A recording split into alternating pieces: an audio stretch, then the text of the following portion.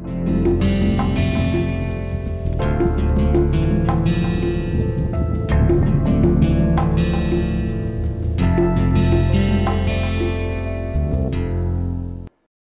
everyone, welcome to this NPTEL Structural Geology course. We are at our lecture number 2 and we will continue today with this introduction. So, where we stopped at our last lecture, that what are the different ways to look at the rocks. Particularly you have to, when you see a piece of rock or a photograph, the questions you should ask were whether you are looking at a deformed rock, whether it is homogeneous, heterogeneous, isotropic, anisotropic, whether the structure is continuous or discontinuous, and most importantly, what is the scale. Now, in this lecture, we will mostly cover what are the different ways to observe and interpret a rock structure. So, the question we would ask mostly today is what does a structural geologist do, or what are the different processes a structural geologist follow to interpret a rock structure. So, to answer this question, what does a structural geologist do is essentially is to observe deformed rocks in very intelligent way and explain with some scientific observations and evidences why and how they ended up at their present state. And to do so, a structural geologist has many approaches, and one can categorize it in 3 different sections. The first one is field observation, second one laboratory experiments, it can be real rock deformation experiment or analog experiment, and of course analog, of course the analytical and numerical modeling. Now, these 3 basic tools have their own limitations.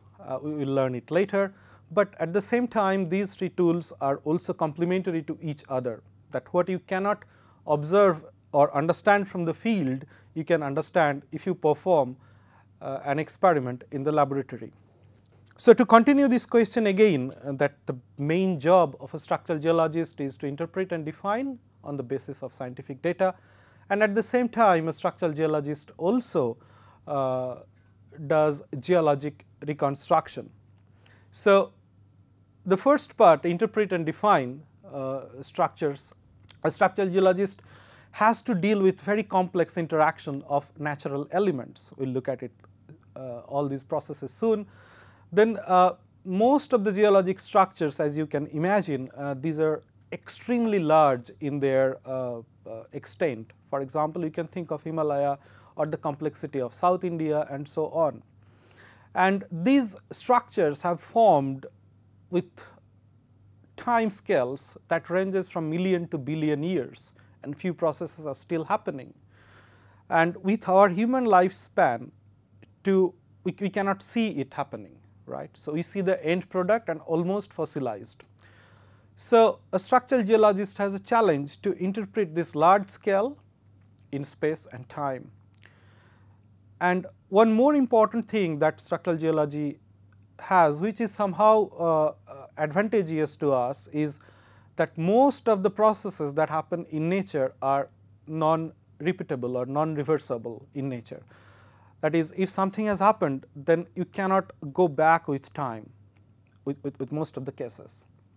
And then geologic reconstruction is another type of challenges, because it has several limitations and structural geologists have to solve a series of jigsaw puzzles. For example, as I was talking about that it takes a lot of time to produce a structure. So, the rate of deformation in earth is extremely slow in almost every cases. There are of course few deviations of this. For example, if you have an earthquake or if you have an impact crater formation. So, that there are few things that happen very quickly, but most of the other cases the rate of deformation in earth is extremely slow and it is almost impossible to track through a human life. And then you do not have any initial picture that how it was, how it looked before. You do not have the entire picture as well. because some pieces are missing. You don't have, you cannot access all the areas. Even if you can access, maybe there is no exposure. And on the top of that, the deformation that we look at on the surface, it's not a single deformation. That means one deformation has happened some time ago, and then later some other deformation which is occurring from other directions or in a completely different nature, it's either demolishing or overprinting the previous deformation. So this is a challenge of a structural geologist to reconstruct and interpret, separate out these deformations and what has happened at the first deformation, what has happened in the second deformation, and so on. So at one point, at one time, this is really challenging, sometimes frustrating for a structural geologist, but at the same time it's extremely fun. And this is why structural geologists, most of the structural geologists like their job very much. So there are three basic ways a structural geologist looks at the structures in earth or in nature. So these are geometric models, kinematic models, and mechanical models, and you can classify them together as direct methods of observations. So to understand that geometric models, these are mostly qualitative and sometimes quantitative. It does not involve any other detailed scientific. What it does, it simply try to interpret from what we are observing its 2D or 3D representation, its orientation, how it is in a more comprehensive way. We will look at some examples later, and these are mostly done using some data obtained from field studies or some experiments. Kinematic model, on the other hand, is the next stage of geometrical model, where a structural geologist, after constructing the geometric models, try to understand what are the different motions at different parts of the structure, that which part has moved which way relative to the other parts.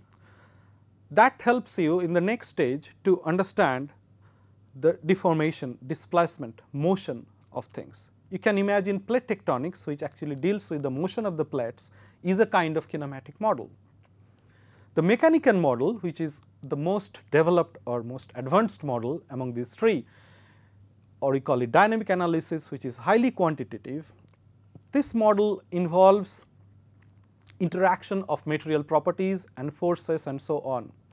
So these are mostly done by performing some experiments, reconstructing the features in the laboratory, and so on.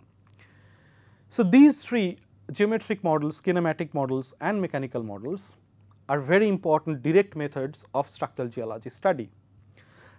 Then there is another method, we call it indirect method. In indirect method, a structural geologist may hypothesize a feature that Himalaya has formed by this, and this. And then he or she tries to understand it by performing some models, experiments or numerical models.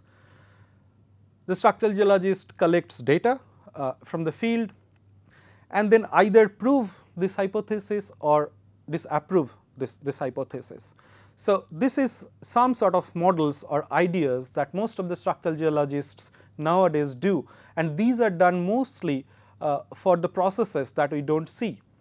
For example, we do not see the plumes, we do not see the mantle convections. So there are many hypotheses and models by which a structural geologist or tectonics expert or a geodynamist, they try to work on some indirect methods, and these are known as analytical models. And in the following slides, we will mostly focus on these geometric, kinematic, and mechanical models, and I will try to give you a very basic idea that what are these, how these are done, and most importantly, how these are being applied to the real field. Okay, so let us start with the geometric model. If you remember, in the last lecture, I talked about fold, and this is a fold. So what we see here, this light yellow and dark brown alternate layers, these are folded. Okay. And the thickness of these layers did vary during the deposition, and it remained intact while it got folded. Now, if it was a simple fold, then no problem, we can simply trace one layer and figure out how did this fold happen, which layer is what. But this structure is somehow discontinued with some slips. For example, this is one, and that makes, we can see from these relative displacements that it moved from one to another, but this is a part of the kinematic model which we are not looking at. But the challenge is to trace that if I look at this layer, this brown layer here, then where it is in the other side. In this case it is simple, it comes here. Now, similarly, if I look at this brown layer and again I have a discontinuity here, then my challenge is to find out whether it is this one or the other one. Now, whatever interpretation you make out of this, that whether this is this layer or the other layer, you have to come up with some sort of logics, and this logic is the fundamentals of geometric model. For example, with this model, with this photograph, I prepared this geometric model. I did not cover all these layers, but few of the layers are color coded and they are represented in this way. So, this is a very simple example how geometric models in structural geology are constructed. Now, can we apply it to a little large scale? The answer is yes. Here we have one thin sedimentary deformation, and you can see that these alternate black, white and few light brown layers got disturbed by a series of faults. Now, to understand it better, what I tried to do, I made a geometric model of it which looks like this, and here you can better understand what are the different geometries of the layers, which layer moved where, which layer is continued to where, and so on. Now, talking about the large scale, this is a seismic reflection image of a subduction plate, a plate which is subducting under the sea floor. Now, looking at it, apparently it looks very homogeneous with some sort of topography and some other little features. Now, creating a geometric model of this reflection seismic data is a daily routine of a seismologist, and a structural geologist helps in this process significantly. So, if someone who is an expert of constructing geometric models, apparently which is look extremely homogeneous and most likely there is nothing, but this person would interpret this structure in this way. So, what you can see, it has a basal décollement, and then series of thrusts are emerging from this basal décollement. With the reflection data and some velocity calculations, one can also find if there are some different lithologies and so on. Again, I repeat, this model does not include any of the material parameters. I had some data, and with this data I had to interpret what has happened there. That is it. This is the geometric model. Can it be applied in other fields? The answer is yes. What we see here, this is integration of different sets of data. This is a computer generated image. It involves millions and billions of data. This is a hydrocarbon reservoir somewhere in the North Sea. I took it from the internet, so Dynamic Graphics is the website, you can go and check. What do we see here with this geometric model? This red patches that we see at different areas, these are oil rich areas. So, once the geometric model comes up properly with the interpretation of different geophysical, structural and other petrological data, it is possible for an oil engineer to design the wells, and then it can actually intrude different parts of this hydrocarbon reservoir and extract oil. So, geometric model is essentially important not only for understanding the structures, but at the same time after understanding the structures one can also explore simply by constructing a perfect geometric model. Let us look at the kinematic models. As I said, kinematic models are one step advanced from the geometric models, because after constructing the geometry, the kinematic model includes the relative displacements, motions of the observation we are making at. Now, what we see here at the top photograph is a very classic structure that we commonly observe in ductile shear zone. We will learn about it later. This is known as delta structure. Now, looking at it, if we try to construct this geometric model without all these arrows and so on, this is how it should look like. Now, it is possible to look at this structure and with some other observations that this little ball which is inside, maybe it is rotating this way, and therefore, you have some sort of tail like features at the both ends.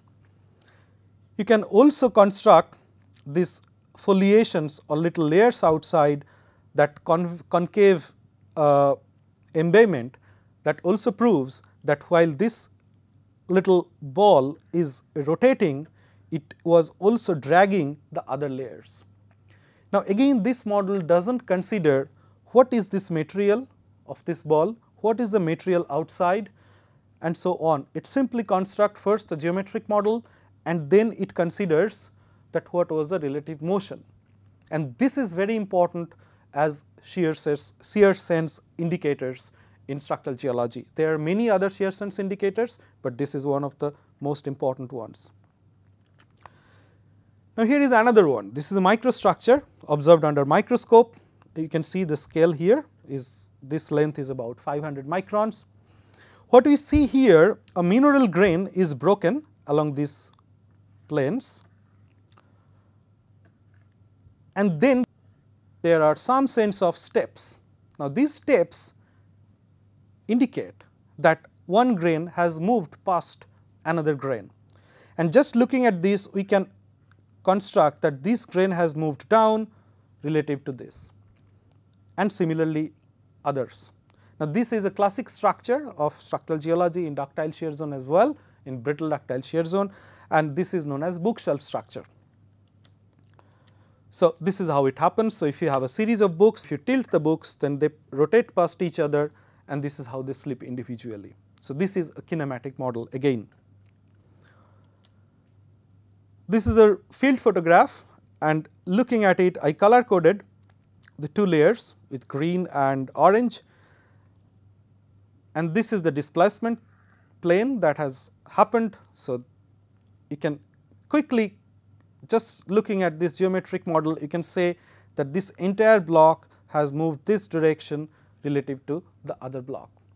So, once you interpret this you are actually working on a kinematic model. Now, in large scale, as I said in the past lectures, the tectonic model or plate tectonics is some kind of a kinematic model. Why? Because it does not involve the individual material properties of the plates, what are their different properties and so on. It simply constructs that how one plate moved relative to other, what was the mutual interaction between them and so on. So, this is how Himalaya is conceived, the development of Himalaya. So, on the south side you can see this is south, you have this Indian plate, and then here you have Tibetan plate, and then Indian plate moved with time, and then we have formed series of thrust faults,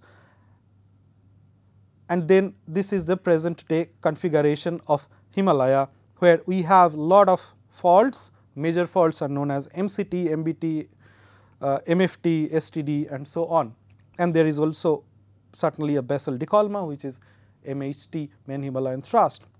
Now, this is a kinematic model. It does not involve any sort of forces, it does not involve any sort of material properties, the dynamics of these plates and so on. But if we have to involve that, then actually we are approaching to develop a dynamic model. Let us have a look. So, this is again the cross section of Himalaya, and what we see here, that in this side you have India, the southern part. So, here you have India and here you have Tibet. So, in between you had these Tethyan sediments that got squeezed out from series of crusts, from series of thrusts, and we have this present configuration of Himalaya. Now, to understand this entire process, how did it happen, one can perform a dynamic model by conducting a sandbox experiment. So, a sandbox experiment is a very simple experiment which is scaled down from the nature. So, this is a typical sandbox. What it does, that in this space you actually add series of layers of sands, you add different colors to distinguish the different layers which represent or which are analogous to the sedimentary layers, and then you drag this belt so that these sand bodies, entire sand bodies move from one side to another side, and this is the block which is analogous to the rigid Tibetan plate, where the entire Tethyan sediments are hitting, and we would like to see what is happening here. Now, what you see here, that we are involving the materials, we would like to see what is happening with them. So, this is a dynamic model, we are involving some sort of forces as well. So, let us have a look of this movie and see how it works.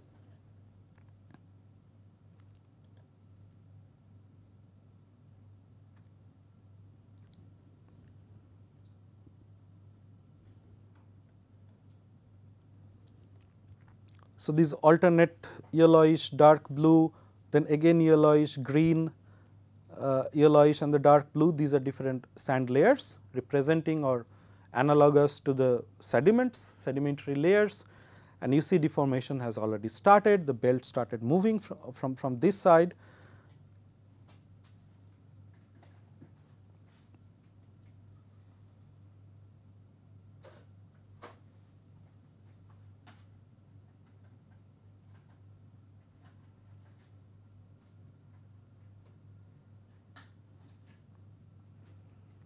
What we see here with more displacements, a series of thrust faults are being formed.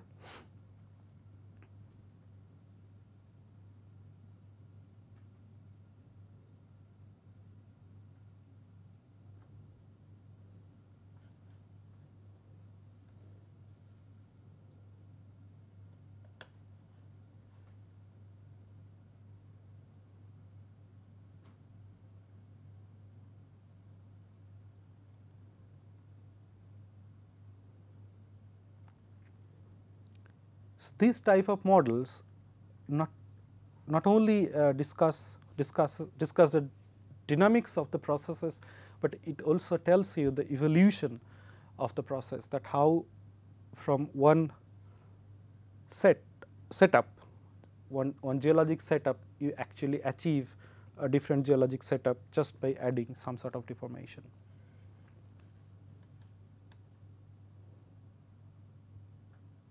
So, this is a quick view of this entire experiment.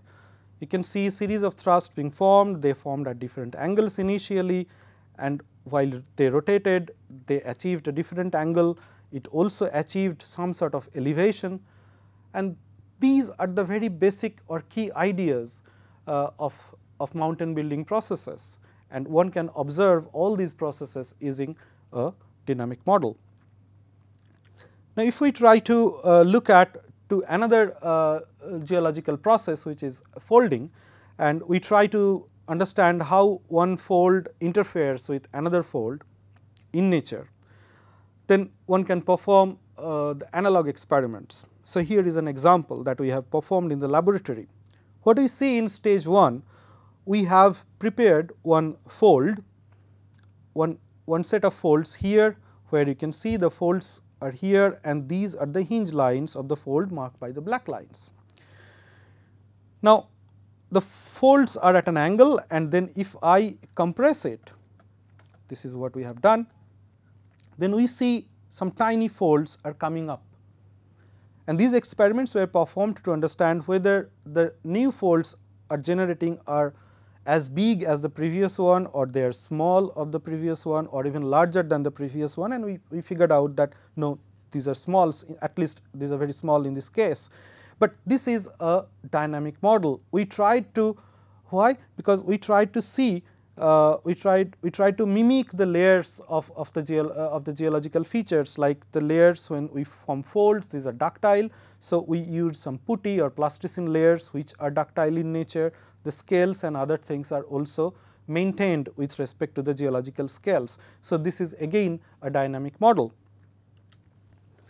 Now one can also do real rock deformation experiments at high pressure and temperature, because most of the deformation processes in nature that happen at depth, and there we have pressure and temperature. So here is an example, a series of experiments performed by one of my colleagues, Auke, in ETH Zurich, with his famous Carrara marble experiments. So the first image, what you see here is an intact undeformed Carrara marble. You can see the grain size is in equilibrium, more or less similar grain size. It has nice triple junctions and so on. And then Auke sheared this at high pressure and temperature, and you can see this is the shear direction we applied, and with evolution of the strain, this is shear strain 1, this is shear strain 2, and this is shear strain 11. You see, first what you observe is that the initial grain size of Carrara marble has reduced to a very fine grain size rock. And with time you can also see that here we are trying to develop some sort of directional layers, okay, in the rock, and this is exactly what happens in nature, and in experiments you can produce that with real rocks. So this is a dynamic model, and based on that, with the stress strain curve, one can actually understand that at which stage of this deformation what kind of features you see in your microstructure. So we are at the end of this lecture. So some review comments from this introduction section that we had in this lecture and the previous lecture. So structural geology is a highly interdisciplinary subject, as you have understood, and it was initially a little bit of descriptive subject, but now it is a very much quantitative science. The key skill of a structural geologist is essentially how you observe a particular feature in a piece of rock or in an outcrop, and then based on your observation you try to answer these questions: why, how, and when. One of the most important conclusions that we would like to make from this introductory lecture, that it's the rock that contains the information. You have to go and see the rock in the field. So therefore field geology is very important for structural geologists. Now scale is one of the very important parameter to study structural geology. Whatever interpretation you do from a structure, it's important that you remember what is the scale. Experiments, numerical models, etc., have their own limitations, but they are excellent to mimic the complexity of the nature, and they also complement each other. Whatever interpretation you do out of your experiments or numerical models, it's important that you validate them with the nature. So I conclude this lecture, and in the next lecture we will start a new topic, that what are the different structural elements that we measure, lines, planes, and their mutual relationships. Thank you and stay tuned.